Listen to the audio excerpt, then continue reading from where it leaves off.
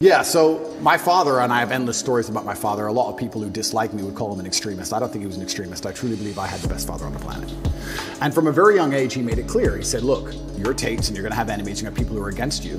Your best bet is to be a team. So whenever me and Tristan would fight, which happened, we got put in a room together. And we had to sit in that room. And my dad would say 3 hours or 4 hours in silence. He'd sit us down in the room, here, looking at each other and say, if I hear a noise, I'm starting the time again.